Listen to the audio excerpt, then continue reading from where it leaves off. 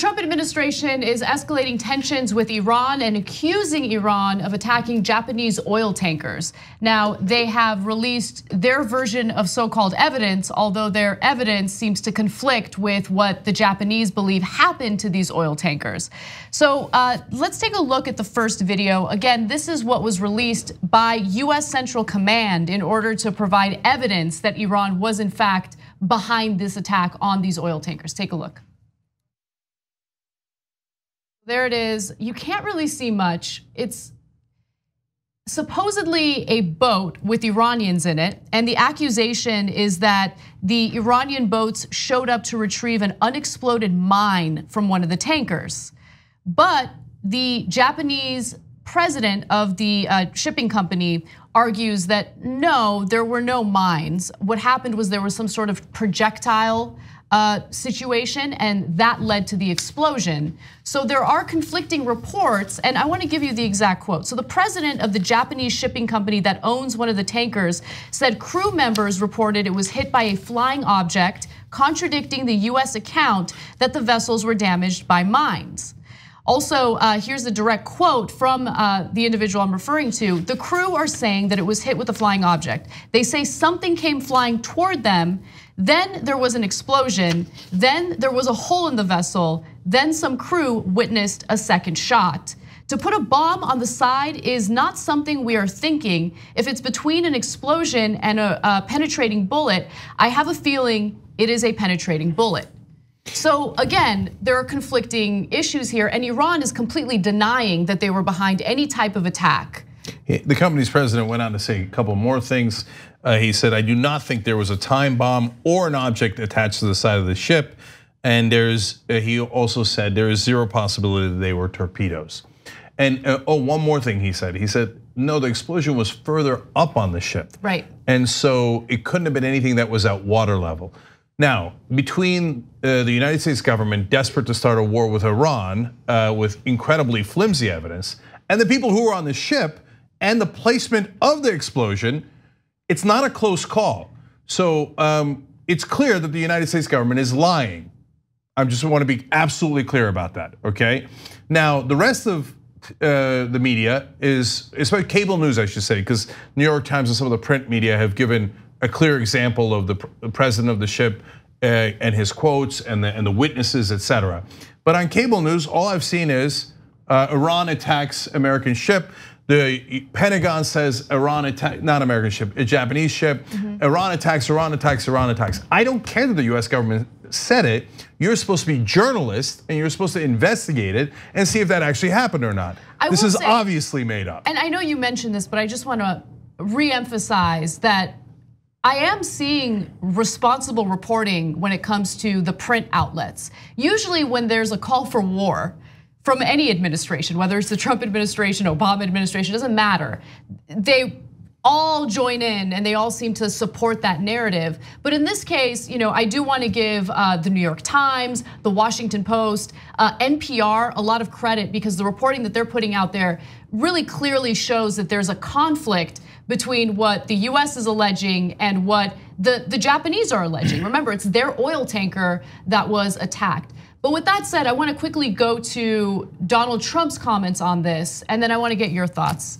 What sort of evidence do we have that they've done it? And what are we going to do about it? Well, Iran did do it, and you know they did it because you saw the boat. I guess one of the mines didn't explode, and it's probably got essentially Iran written all over it.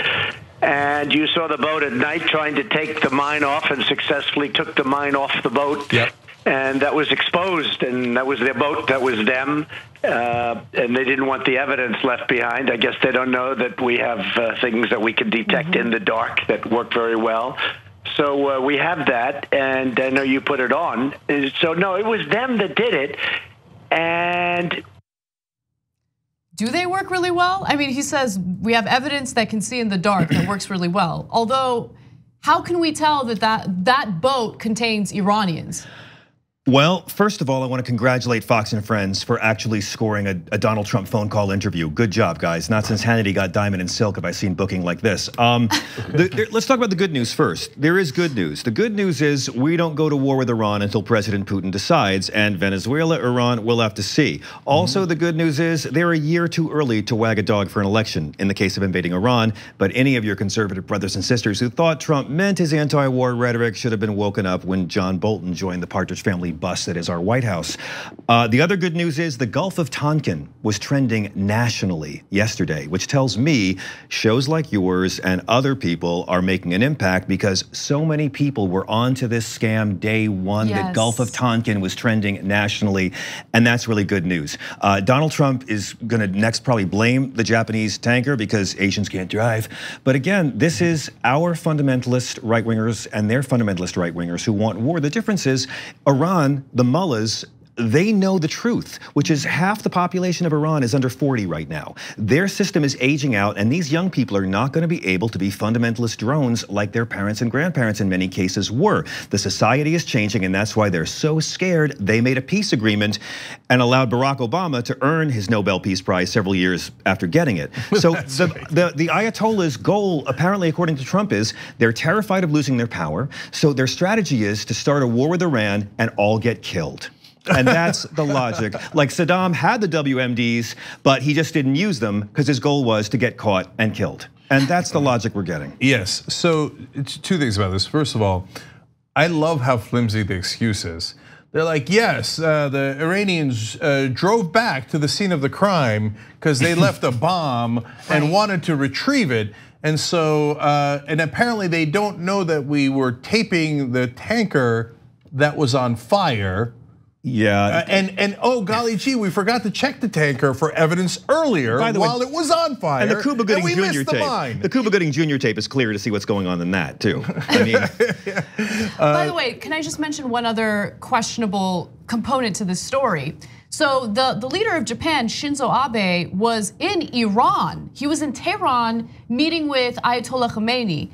And so wouldn't it be weird for Iran to randomly attack a Japanese oil tanker in the middle of this meeting with Shinzo Abe and the Ayatollah? Well, so that gets us to who actually is on that ship and who actually did the bombing. Because it appears the one people we can eliminate is the Iranians. So if they didn't do it, who did it?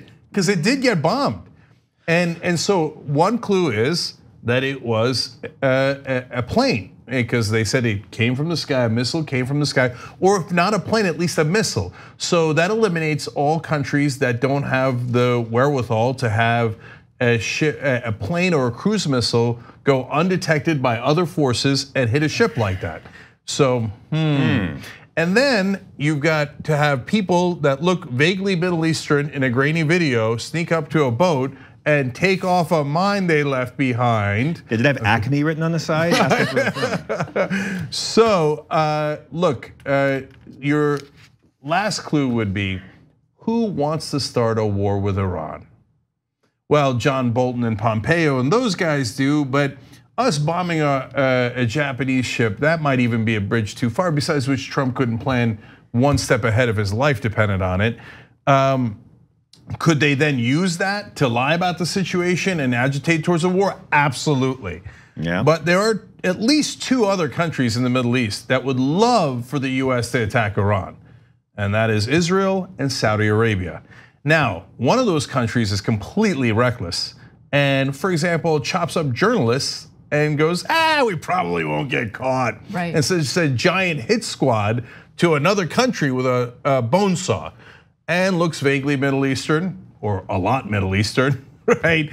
And so I don't know who did it, and I don't know if it's one of those two countries, but that's where I would start, because you look for motive. And if it isn't the Iranians, it's people who want to blame the Iranians. Is it possible it's rogue actors? I mean, I don't want to point fingers at the Iranian Revolutionary Guard, because they did a lot of work with Ivanka for that Trump-Azerbaijan hotel front. Good going, guys. But could it possibly be independent actors, not a nation state that wants this conflict? But I know, I thought of the same thing, John. And so now we're speculating. Of course we don't know, and we're not going to do what the Pentagon did. Oh, it's true, or now the Pentagon and Trump. It's true, it's a lie, I know it, I saw it. I saw the grainy video, it's definitely Iran, right? So I don't know that it's definitely Israel or Saudi Arabia. Of course, we don't know that, but it's logical to think about who would want to start a war. Hence John's point.